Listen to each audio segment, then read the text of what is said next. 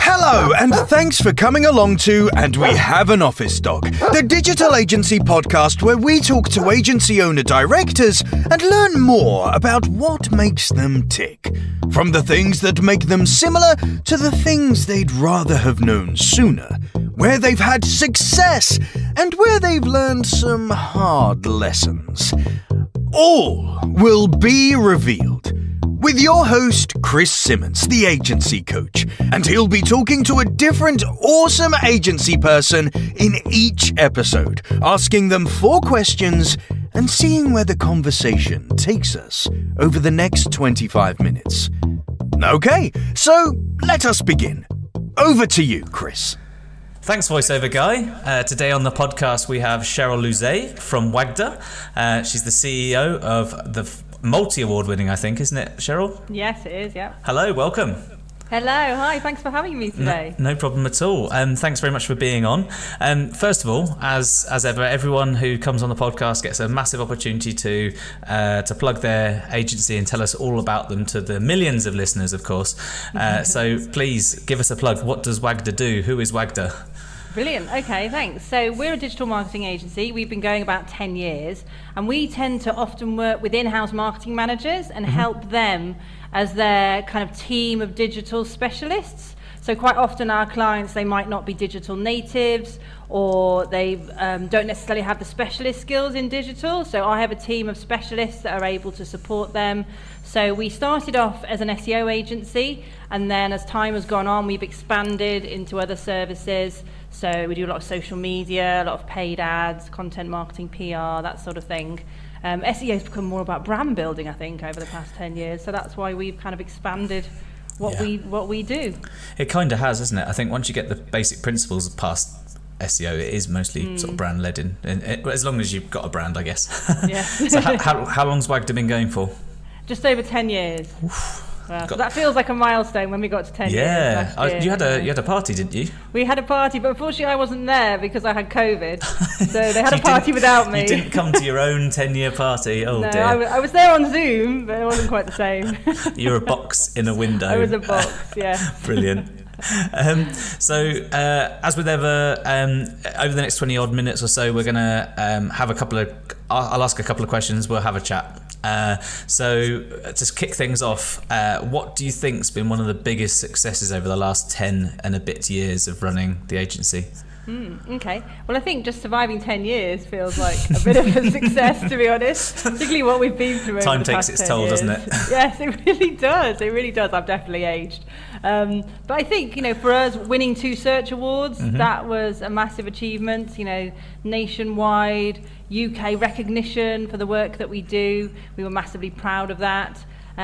Also, I kind of think the work that we do for our clients, supporting our clients, one of the things that I've always tried to do is to make SEO very accessible to our clients so they can really understand what we're doing and really take them on that journey. And I think when I think of what we've done to our clients to transform their businesses and transform their turnover, that I think that's one of the sort of biggest successes that we can. It's a success for sure, yeah. To be able to to be proud of that as well is quite you could just be any agency taking money off of people, and it sounds like you kind of care about the end result as well. Yeah, no, completely. So out of those last 10 years, the awards that you've won, looking after the clients, what's the head count at the minute? How many people are in the team? So there's 16 of us at the moment, employed, and we've got a few freelancers that work for us. But we are recruiting. So if anyone's looking for a job, bit plug there. If anyone out of all of the people who are applying for jobs right now are looking for a job at an agency, which is actually pretty cool, I recommend you get in touch with Cheryl at Wagada. So there's your plug. You get the freebie. It's two in one podcast. It's unbelievable. That's amazing. If you could though go back and look at all of the things that have happened in the last 10 years and talk to the younger, more sprightly version of yourself, what would you tell her? Oh, it's a great question, actually. I feel like over the past 10 years that I've learnt so much and my own development has come on so much. I think things that I would tell myself, I would definitely be more ambitious. I think I felt at the beginning that I couldn't do this, that if I'd thought to myself that I was going to be running an agency employing 16 people in 10 years' time, I think I would have said, I can't do that. That's not something I can do. So I think I would encourage myself to be more ambitious and to have more faith in myself, and really just say to myself, I can do whatever I put my mind to do. Yeah. And if I don't have the skills to do that thing, then I will have to learn how to do that thing. And and actually you have to upskill as your business grows, and you're kind of forced to do that. So. Well, it's a massive learning curve, isn't it? Because most digital agencies aren't set up by business owners; they're set up by smart people who can run digital campaigns, and there's a lot of lessons along the way, as well as just general fatigue from running businesses. So, good. Yeah, but here's the follow up to this. Would your younger, more sprightly version of you listen to your own advice? Oh, that is such a great question. Probably not, actually, because I think I probably didn't have the confidence. I don't know. I think the irony. Have some more confidence and ambition and drive, and I can't do it. So. I think also the other thing I was going to say is about being proud to charge what you deserve to be paid for. Yeah. And I think that's a massive thing, especially when you're just starting out. You think, I can't charge that. And just, be proud of what you do and learn the value of what you're doing. Yeah, absolutely.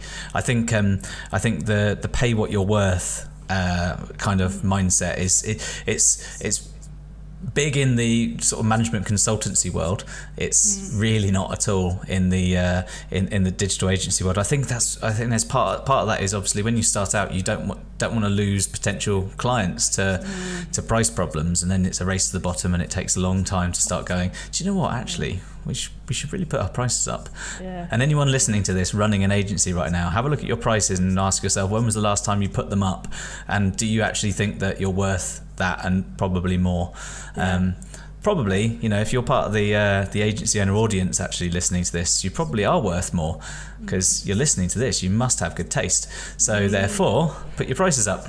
And we find when you do that, people don't really flinch. You kind of think, oh gosh, when I put my prices up, things are going to, people are going to walk away, and no one does. Well, more often than not, it's not that they don't want to, it's not that they want to pay more, it's that they're willing to accept paying more because they can see the results are worth it. They've got their own internal targets, and as long as you get them at the right time for their financial year, you're usually okay.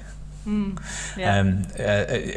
depends the type of clients you have. If they're much larger, where they've got sort of corporate billing and things like that, it's a lot easier to get some of these price rises through. However, on the smaller clients, you just need to time it right and make sure that they see the value of it. And I think the advice that you would have given yourself would have probably, I think you might have listened to that one. Yes, that one's more tangible. Yes, exactly. Yeah. So is there something that you sort of over the years, other than a bit more ambitious with the growth, that you kind of regret or wish that you'd done sooner, maybe? I think the thing that I don't know whether regret is the right word, but something I would definitely change about the way I've run the business over the past 10 years is around kind of managing the team and managing staff. And I think I felt the need, particularly in the early days, to kind of carry the team. Okay. And I think I forgot that they were actually there to support me as much as I was there to support them. And and actually when you carry people, it doesn't really help them, because then they don't get to learn and develop and grow and on their own side. And actually it just wore me out completely. So I think I would definitely try harder to push people into the deep end and let me see what they can do. Yeah, and I guess early doors that's hard as well, because you're paying to feed and clothe people as well as for them to support the doing of a business, and it's really hard to let go of certain stuff. I think one of the hardest parts of being a leader is that delegation piece, and it's not just because you don't want them to grow, you just don't want to risk the loss of something going wrong as well, and it's quite hard to live by. So to let go. So is there something that in a similar kind of vein that you've learned the hard way, but it has set you up for this recent sort of spate of wins and get to 10 years? Is there something that you've kind of gone, shit, I wish I'd learned that earlier, but if I didn't learn that lesson, I wouldn't be where I am now? Yes. I think two things I'm thinking. Very much around, if you realise that a member of staff is not right, is making a decision a lot earlier about that, because actually it doesn't help them. Keeping someone on in a role that they're not good at and not performing at is actually quite demoralising for them as well. And we found those times when we've kept someone on and we've said, oh, we'll keep trying to support them, we'll keep helping them. Actually, they actually become quite upset themselves about being in that situation. So I think about being quite decisive in those scenarios, but then also remembering that that your team is your business. So very much being picky about who you recruit. And I think in the past we were probably guilty of employing people that just sounded really enthusiastic and they just sounded really passionate, and we were like, wow, we were really impressed. And we always had this thing where we would say, isn't it odd, like we only ever find one good person to employ when we interview?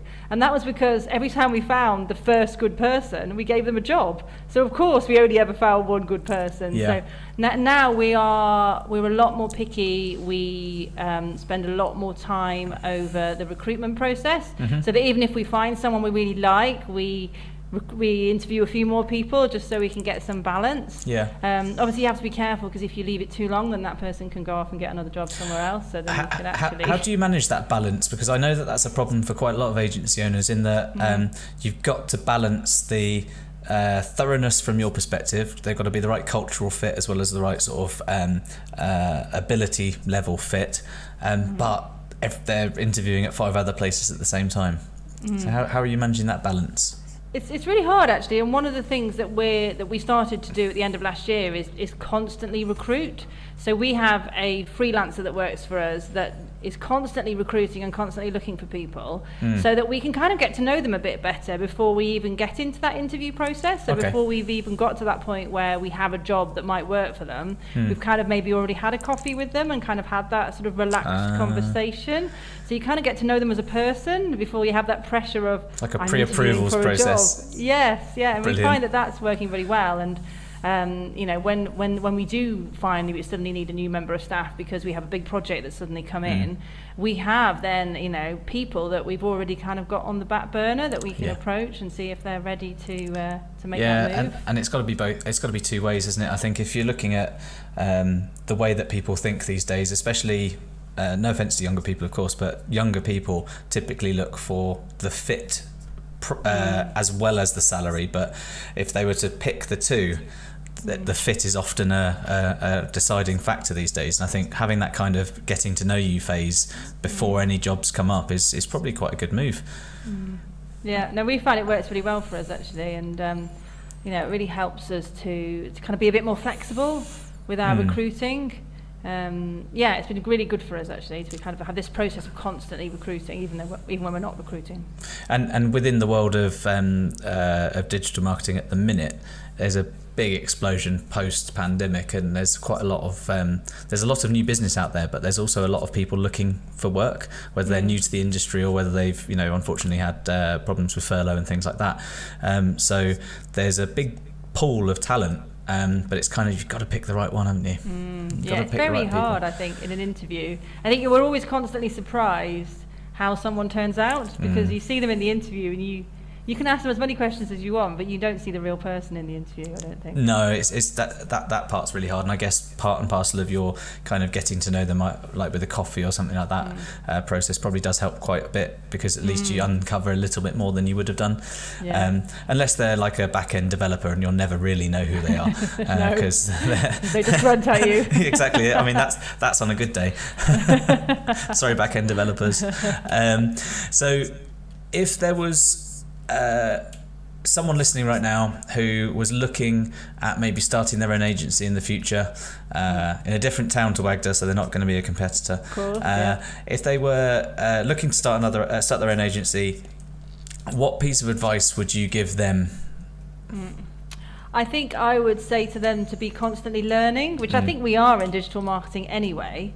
And I think one of the things that I've got masses of benefit from over the years is reading lots of business books, because I think it really opens your mind to different ideas and different ways that other people are thinking, and just kind of accept that, you know, as the business is growing, if it grows as fast as Wagada did, that your skills are probably not going to grow as fast as you need them to, and maybe not beat yourself up about that, but keep on learning and keep upskilling, and, you know, just keep trying really, and constantly evaluate what you do.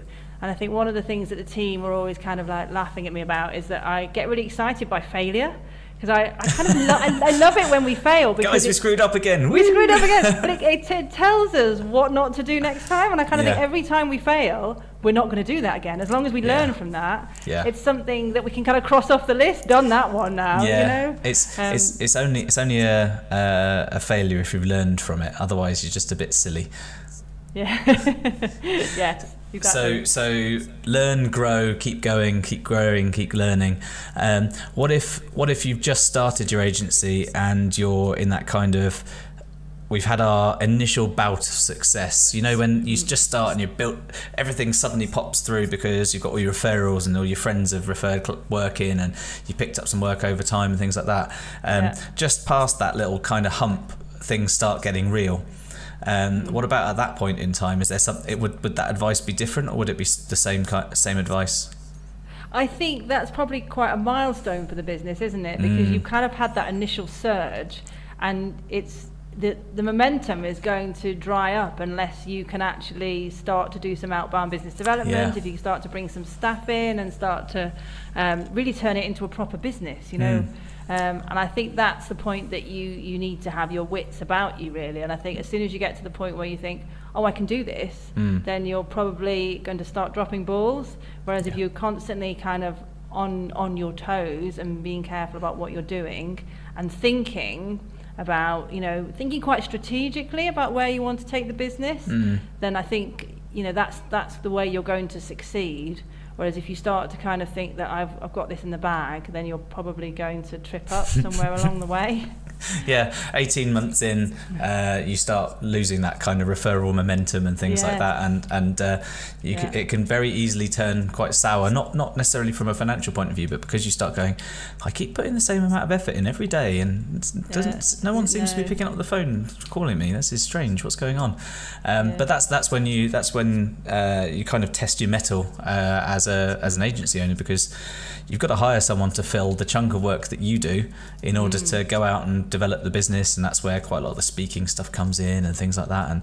And there's a lot of different ways of building your own kind of marketing machine, but a proper marketing machine is essential for any agency. Not just because you'll lose clients, but you also lose staff. And like you said a minute ago, it's hard to find staff, so you need a bit of an outward, we're great marketing machine for people as well as clients. And I think that's quite a thing to do, and it costs a lot of money as well. Yeah, absolutely. Which is scary when you've just started an agency. Yes, and I agree. And I think when you just start out, you're tempted to kind of just get some cheap staff rather than invest in some people that can really take you forward. Whereas actually, if you spend a bit more and get someone a bit more experienced, then it can actually absolutely transform what you're doing. Yeah, I totally agree with you on that one. I made a couple of big mistakes with that in the past, where I thought a few cheaper people is definitely better than a few skilled people who cost more. That being said, I had one apprentice who sort of beat the odds in that sense. He was both cheap and excellent, and within like the first 6 months of being an apprentice, he was just paid whatever he was worth. He was bloody brilliant. Wow. Wish there were more of them. So in the building of the agency, over the years, what do you think has been one of the most sort of powerful growth tools, channels, I hate the word hacks, that you've found has worked best? One of the things that I've found most useful is talking to other business owners and other agency owners. So sort of local networking, but also going into London to things like Search London. I found that really useful, and really sort of jumping on any opportunity to say to people, how do you do that? What happens in your agency when this happens? How do you make that work? because I don't have masses of agency experience in my previous career. I was in-house quite a lot, and then the agency I worked in, they hadn't ever run an agency before, so I feel like I'm probably lacking in experience of other people's agencies. So having that ability to kind of jump on other people and share ideas has been really powerful for me, I think. And also when I take on new staff members that have worked in other agencies, I always take them out for coffee on their first few days and literally grill them of like, what was the structure like? How did you deal with this? And what happened about this? And stripping them of all the IP that they've learned accidentally over the last couple of years. Yeah, completely. And then I guess conversely, what's out of all of the times you've tried to grow the business, is there a thing that you've done that you've just gone, nah, that's just not worth keeping up, that's not worth the effort? I'm not sure. I can't think of any particular thing where I've said that's not worth the effort. Good. Yeah. Sorry. No, it doesn't have to be a negative thing. It's got if I mean, not everything will have been as fruitful, I guess, but there's definitely things that you would have doubled down on, and I think that bringing people in and taking things away is great, but also speaking to your peers is incredibly powerful. I think every time I run an agency mastermind session or anything like that, the amount of good that comes from agency owners talking to agency owners about things which they all share as problems, but they kind of didn't realize that they were having the same trouble. It's a bit like a therapy session in some senses. I remember I used to come away from those sorts of things and think, crikey, I'm not on my own, and have a little sit in the car before I drive home thinking, oh, it's a bit of a relief. It is, and I think it gives you a bit of confidence as well that it's kind of not your fault that you're experiencing these problems, that everybody's going through the same thing. Yeah, absolutely, and kind of a burden shared is a burden halved or something they say. I can't remember the specific phrase, but that kind of thing, plus the support from someone who's been through a problem that you're facing, is great, especially when it comes directly from someone who's in your space, because they run an agency as well. So totally get it. Makes a lot of sense to learn from each other. Someone on a previous podcast recording was saying that they do a version of like mastermind sessions, but with other business owners who are outside of the space as well. And they get quite a lot of value from talking to someone who runs another service-based business, essentially, so like a lawyer or an architect firm and things like that, because even though the problems are different in scale and solution, they're realistically just business problems, and it's always good to share.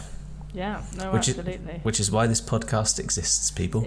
I do think agency owners are really happy to share as well, which I think is fantastic. Yeah, I think unless your office is a corridor away from another agency, you often don't really mind sharing, because there's plenty of work out there. There's, as long as you're not cheating anyone, you know it's worth sharing, because like I say, you can halve your burden by knowing that someone else is having the same problem and things like that. So absolutely.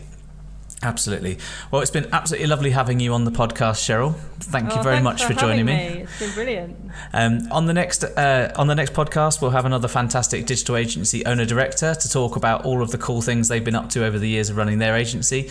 Just like Cheryl, hopefully not directly competing with Cheryl, because they'll have probably heard all of these great tips and taken them away. Thanks again, Cheryl, and lovely to have you on.